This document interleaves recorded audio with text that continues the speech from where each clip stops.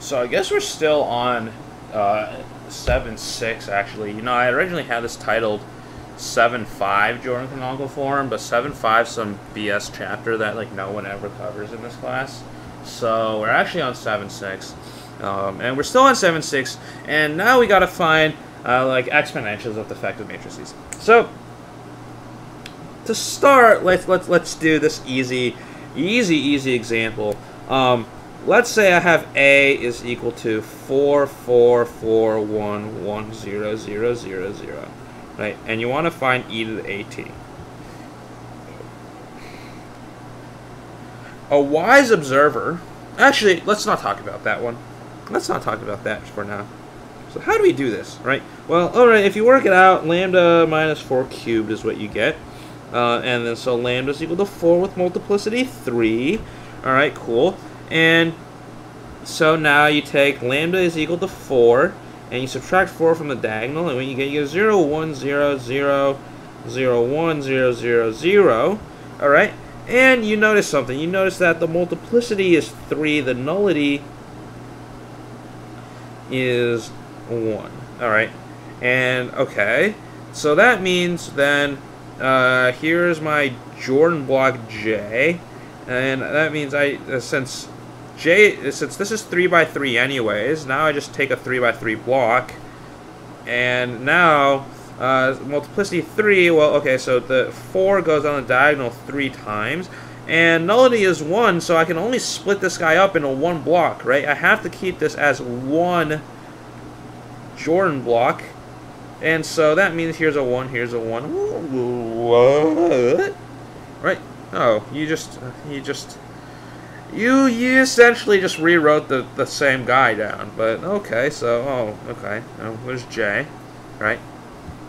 And, alright, so this is A minus 4i, okay, that's that guy. And now what's A minus 4i squared? It's this right here, okay? And then A minus 4i cubed is actually the zero matrix. Alright. So now what? Well, now I need to find S, right? And so here we put VG, here we put A minus 4i VG, and then we have A minus 4i squared VG.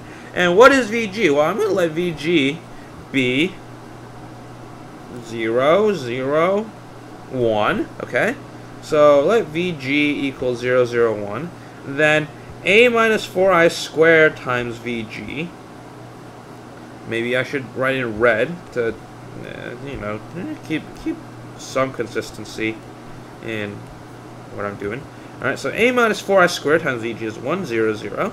Okay, so that means A minus 4i squared VG here is 1, 0, 0. And then, you know, A minus 4i VG 0, 0, 1 is going to be 0, 1, 0. So then this is actually 0, 1, 0, and this is actually 0, 0, 1. Okay, cool. And I mean, kind of expected that, because A is the same guy as J, and so S kind of has to be the identity matrix, but okay, whatever. Cool. So we found S and J. What now? Alright, so remember when we took e to the AT. Remember how this went? E to the AT was S ds inverse.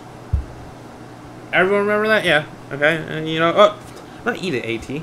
A was equal to S ds inverse. Well, now we have, right, so this is diagonalizable, and this is Jordan. So now we have A is equal to SJS inverse. But remember what e to the AT was? E to the AT was S e to the DT S inverse, where you just took the diagonal and you like raised e to it. Well, guess what? A is equal to S e to the JT S inverse, okay? That's the same idea, but how the hell do you raise JT to a power, right? So we know S, and let's bring down our buddy J. 4, 4, 4, 1, 1, right? Okay. Yeah. Okay. And yeah, so how do we raise J to a power? Well, notice this, right? Notice. Okay, so notice that J is actually equal to 4, 4, 4, right? Agreed. plus 1, 1. Okay. What is 4? This is essentially, this is a diagonal matrix, right? We can call it D. And this is a matrix. It's actually nilpotent. We'll call it N, right? And so why do we call it N? Well, you'll see in a bit. Oh, N stands for nilpotent, which means we'll talk about what that means in a second. All right. So I've split J up. What? So? Why? Okay. Remember how I was like, oh, you know how e to the AT has this like ridiculous power series that no one ever uses except in like one certain situation? Well, this is the one situation where we're gonna use the power series, or I'm gonna use the power series to explain why. Explain why this works, right? So now this is the same thing as e to the d plus nt, right, times s inverse. But knowing the properties of e, that's the same thing as s times e to the dt, e to the nt, s inverse. Okay? But we know what e to the dt is. Yeah, we know what e to the dt is. E to the dt is just e to the 4t, e to the 4t, e to the 4t, right? No surprises there. But what the hell is e to the nt? Right? What is e to the nt? So now we bring in that power series, that disgusting power series, right? E to the at is actually equal to the identity matrix plus at plus 1 over 2 factorial at squared plus 1 over 3 factorial at cubed plus, and on and on and on, right? Plus like 1 over k factorial at to the k plus off to infinity. Essentially, it's the power series expansion around of e around at. And so no one remembers this from Math 104 or Calc BC in high school. I even take Calc BC, so I've never learned this.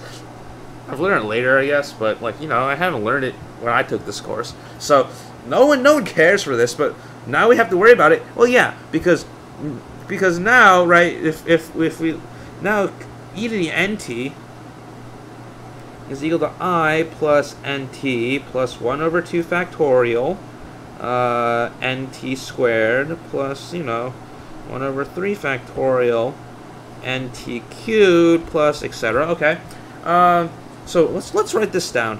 I is this, right? We have a 3 by 3, so it's a 3 by 3 matrix.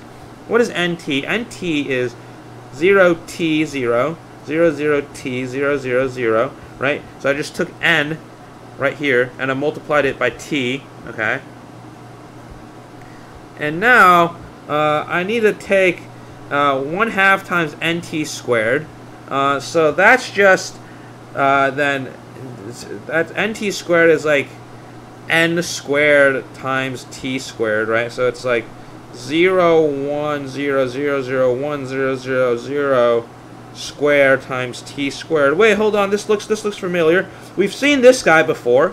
Where's this guy? Well, it's here, right? This guy, right? It's 0. This guy is essentially this guy is nt squared, right? This is nt squared, or this is just n squared actually. Okay, so nt squared then is just 0 0 t squared 0 0 0 0 0 0. Okay, and what is nt cubed? Nt cubed is this guy. This guy is n cubed, right? This guy is n cubed, right? It's this matrix cubed, but it's 0. So if we multiply it by t, it's still 0. All right, man. Ivan, why are you so excited about this? Oh, you can ask me that, you know, when we're in class one day. Just like, Ivan, why are you so excited all of a sudden? Starting at 7-6, why are you so happy? It's actually because I have something tomorrow to not look forward to, but it's like I'm looking forward to get it over with, and so, you know, excited for that. Oh, but you know, we forgot something. We forgot the 1 over 2 factorial on here. And so this is actually just then 1, 1, 1, t, t, t squared over 2, right? So then e to the nt is equal to 1, 1, 1, t, t, t squared over 2. Okay? And so now we can plug it in here, and we have e to the at then is equal to s, which is this guy, times e to the dt times e to the nt, which is, so e to the jt is e to the dt times e to the nt, right? So we gotta multiply those guys together. That actually, it's not bad. You actually just multiply everything through by e to the 4t. So you just, take e to the nt, and now you have e to the 4t, e to the 4t, e to the 4t, right? And now you have t e to the 4t, right? So you're just taking this guy and you're multiplying by e to the 4t essentially. T e to the 4t, and then you have t squared over 2 e to the 4t times s inverse, which is the identity matrix, and you're done, right? So if you multiply this out, e to the at is just actually equal to this guy right here. So e to the at is this matrix right here, and this coincidentally is e to the jt. It's a coincidence. Coincidence. E to the at is not always e to the jt. Okay, but this is how you find j. And you know, let's do another example real quick, in less detail now than I would have. So let's say a is equal to 3, negative 1, 1, 2, 0, 1, 1, negative 1, 2.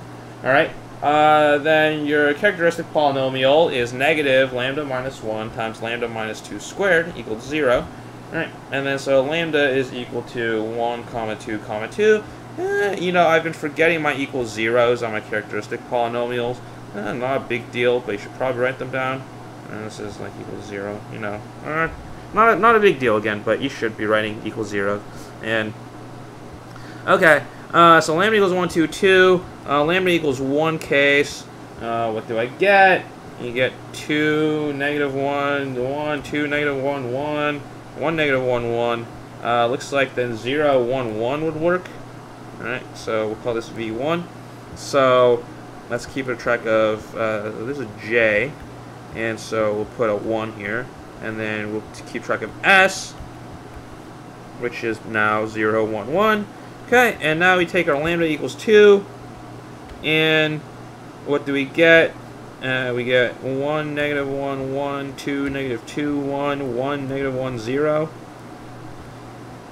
Alright, and okay, so the multiplicity is 2, so that means in J, I get a 2 by 2 block, right? Okay, and then the nullity is equal to 1, so I don't split up this 2 by 2 block. I keep the entire 2 by 2 block because the 2 by 2 block is divided into one section, i.e. the entire 2 by 2 block, right? And so, okay, so that means this is then 2, 2, and this is 1. Okay. And then, okay, and then, you know, we do the whole square of this guy. 1, so you get 0, 0, 0, negative 1, 1, 0, negative 1, 1, 0. Alright, so this is a minus 2i then squared. Alright, and then you need to find a VG. VG. Alright. And that doesn't make the top guy 0, so it looks like 0, 0, 1 works. And so then, if you take this 0, 0, 1, right, this is VG, and this is a minus 2i, and what do you get? Multiply that out, you get 1, 1, 0. So then, this guy here, remember, this column corresponds to VG. The last column always corresponds. The last column in a block, right? In a block or in a smaller block, the last column in one of the sub-blocks, which in this case is the whole block, always corresponds to a VG. And this guy then is A minus lambda I VG. So in this case, VG was 0, 0, 1 right here. So this is 0, 0, 1. And then A minus lambda I VG is now 1, 1, 0. Okay, cool. So we got S and J. Zero out everything else. And then, alright, so now this is S. So e to the AT then is equal to S, e to the JT, S inverse, which is equal to 0, 0, 1, 1, yeah, okay, cool. 1, 1, 0, and then 0, 0, 1. Alright. And then e to the JT, what is e to the JT? Well, okay, so the diagonal value, just take it to whatever power it is, so it's just e to the 1t, alright? So I'm going to write 1 actually, okay, e to the 1t, right? So now you got this block, right? And so here you got e to the 2t, e to the 2t, okay, because your 2's on the diagonal, alright? And then for this guy, this is actually just t e to the 2t. So you just multiply e to the 2t by t above the diagonal, alright? And yeah, and that's all that is. So now you're done. So that's S, this is J, or this is e to the JT, whatever the heck S inverse is. Too lazy to find it at this point. So that's how you find matrix exponentials of defective matrices. Hopefully this is helpful. This shortcut that I did at the end, you'll notice that pattern very soon. You could have noticed it up here with this guy. It's a pattern, it's useful. Just don't forget that, you know, sometimes you have like t squared over 2. You also end up with then t cubed over 6's and etc. I'll cover that in recitation more. I don't know if you're recitation instructors. They probably will too. Lectures as well. And yeah, so we're done with defective matrices. I think we're done with this chapter. So we're done with chapter 7. This is by far the most important chapter of this textbook because everything from here on out, we're just going to be literally the first step to everything, I think. In chapter 9 is just find the eigenvalue, find the eigenvectors, now what? Okay, so anyways, this is chapter 7. Chapter 8, we're on to differential equations. Oh, no, there's one more thing I want to cover in chapter 7 before we move on, but I'll get to that in the next video, and then we'll get to chapter 8.